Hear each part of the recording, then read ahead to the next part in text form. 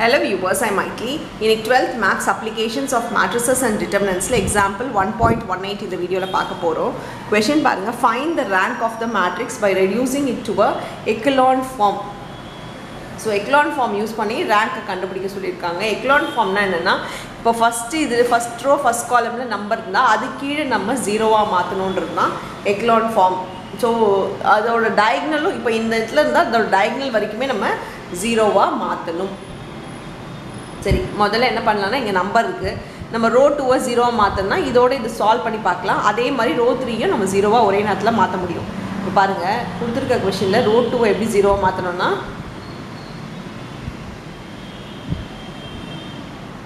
இது 0 ஆ மாத்துறதுக்கு வந்து இதோட மல்டிப்ளை ரோ 2 ஐ நம்ம எதுவும் டிஸ்டர்ப் பண்ண கூடாது. சோ ரோ 2ன்றது ரோ 2 ஆ தான் எழுதணும். அப்போ நான் இது 0 ஆ மாத்தணும் அப்படினா எனக்கு இது மாத்த முடியாது. நான் என்ன பண்ண போறேன்னா 2 into ரோ 2 ஆ மாத்துறேன். ஏன்னா இது எல்லாமே வந்து 2 டேபிள்ஸ்ல மல்டிப்ளை பண்ணா எனக்கு இது ஆட் பண்ணா எனக்கு 0 ஆயிடும். இப்போ நம்ம ரோ 1 எதுவுமே மாத்தல. ரோ 2 நீங்க இது வேற மெத்தட்ல கூட பண்ணலாம். இப்படி தான் பண்ணணும்னா ரூல்ஸ் எல்லாம் கிடையாது. மேட்ரிக்ஸை பொறுத்த வரைக்கும் நீங்க எது கூட வேணா மல்டிப்ளை பண்ணி இந்த ரூல் வந்து இங்க வந்து 0 ஆ ஆக்கணும் அப்படின்றது தான். இது கீழ இருக்க நம்பர் 0 ஆ மாத்தணும்ன்றது தான். இப்போ நான் என்ன பண்றேன், -6 ஆக்கிறேன். இது into 2 தான பண்றேன். 8 -4 -2. இப்போ இது 6 2 -1 7. இப்போ இது கூட நம்ம இப்ப சால்வ் பண்ண முடியும். இது வந்து ரோ 2 ஏதோட மல்டிப்ளை, ரோ 3 ஏதோட மல்டிப்ளை எல்லாம் பண்ண முடியாது. நம்ம சால்வ் பண்றதா இருந்தா பிளஸ் மைனஸ் பண்றதா இருந்தா இந்த நம்பரை டைரக்டா நீங்க மல்டிப்ளை பண்ண முடியாது. அதனால தான் ஃபர்ஸ்ட் நம்ம இத மல்டிப்ளை பண்ணிக்கிறோம். இப்போ பாத்தீங்கன்னா row 2 is equal to row 2 எப்படி சேஞ்ச் பண்ணனும், ரோ 2 அப்படியே எழுதிக்கோங்க plus 3 into ரோ 1. அதே மாதிரி ரோ 3 பாருங்க, row 3 minus 3 into row 1.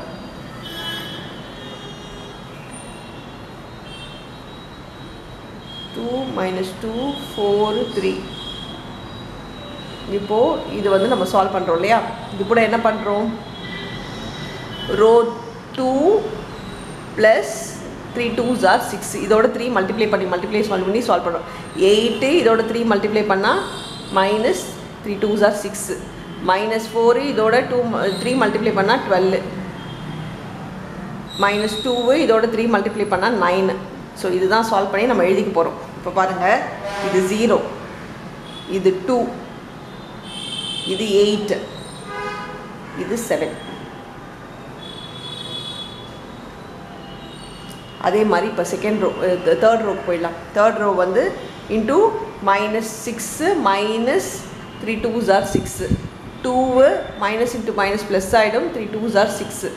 -1 -4 3s are 12. 7 -3 3s are 9. இப்போ இது சால்வ் பண்ணிக்கலாம். 0 8 -13 இங்க -2. ஸோ எனக்கு இங்கே 0 ஆயிடுச்சு. நான் உங்களுக்கு ரோ எக்லான் ஃபார்ம்னா இதோட டயகனல் 0 இருக்கணும். அப்போ கண்டிப்பாக எனக்கு என்ன ஆகணும்னா இது 0 ஆகணும். இது 0 ஆக்கிறதுக்கு என்ன பண்ணலாம் அப்படின்னு பார்த்தீங்கன்னா நான் ரோ 1 தான் மறுபடியும் சால்வ் பண்ண போகிறேன். இப்போது ரோ 3 பார்த்தீங்கன்னா ரோ 3 மைனஸ் இல்லை ப்ளஸ்ஸு 4 into ரோ 1. ஸோ அப்போ என்ன ஆகிடும்னா எனக்கு இது 0 ஆகிடும். இப்போ பாருங்கள், ஏன்னா இதோட டயகனல் எனக்கு இது கண்டிப்பாக 0 ஆக்கணும். ஸோ நம்ம ஃபர்ஸ்ட் ரோ எதுவுமே பண்ணிக்கல, செகண்ட் ரோவும் எதுவுமே பண்ணலை, எந்த சேஞ்சுமே பண்ணலை. அப்படியே எழுதிக்கோங்க. இப்போ தேர்ட் ரோ மட்டும்தான் நம்ம மாற்றுறோம். இது ஏற்கனவே 0 இருக்குது. சாரி, 4 into ரோ 1 பண்ணோன்னா இன்னொரு ப்ராப்ளம் என்ன வரும்னா இது 0 ஆகிடும். அப்போ இது ரோ 1 பண்ண முடியாது, ரோ 2 தான் பண்ணணும். அப்போ தான் எனக்கு இது 0 மெயின்டைன் ஆகும். இந்த 0 எனக்கு கண்டிப்பாக போகக்கூடாது. ஸோ நான் என்ன பண்ண போகிறேன்னா இதை மாற்ற போகிறேன். என்னென்னா -4 into ரோ 2 பண்ணிக்கிறேன். அப்போ என்ன ஆகிடும்னா எனக்கு இது சேஞ்ச் வராது. இந்த இடத்துல எனக்கு சேஞ்ச் வராது. எனக்கு இங்கே 0 மாறிடக்கூடாது. நான் அதை கவனிக்கல. 0 மாறிடுச்சுன்னா திரும்பி இதை 0 ஆக்கணும். அதனால் உங்களுக்கு 2 வேலையாயிடும். ஸோ எப்போவுமே என்னென்னா இதை சேஞ்ச் ஆகக்கூடாதுன்றதை பார்த்துட்டுங்க. அப்போ நான் ரோ 2 பண்ணால் மட்டும்தான் எனக்கு சேஞ்ச் ஆகாது. ஸோ இது 0 8 into 8 minus 4 2s are 8. Upper 0. Minus 13 minus 8 4s are 32. This is minus 45.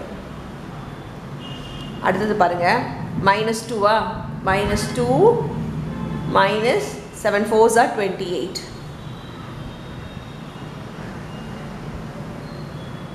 So இது minus 30 ஆயிடுச்சு.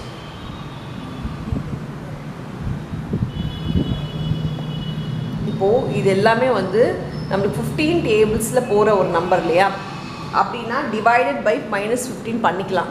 இல்லையா அவசியமே இல்லை, அப்படியே கூட விட்டுடலாம். நம்ம ரோ எக்கலான் ஃபார்ம் படி என்னது, இங்கே 0 இருக்கணும், இங்கே 0 இருக்கணும். ஸோ இப்போ இங்கே 0 ஆயிடுச்சு. நம்மளுக்கு இந்த டயக்னல் இங்கே ஃபஸ்ட்டு வர 0க்கு டயக்னல் கண்டிப்பாக 0வாக இருக்கணும். இப்போ இங்கே 0 வந்துச்சுன்னா இந்த டயக்னல் கண்டிப்பாக 0வாக இருக்கணும். அதே மாதிரி தான் டயக்னல் 0வாக இருக்கணும். ஸோ இந்த டயக்னல் நமக்கு 0 வந்துச்சுன்னா இதோட சம்மை ஸ்டாப் பண்ணிக்கலாம். ஸ்டாப் பண்ணிவிட்டு இதோட ரேங்க் கண்டுபிடிக்க சொல்கிறாங்க.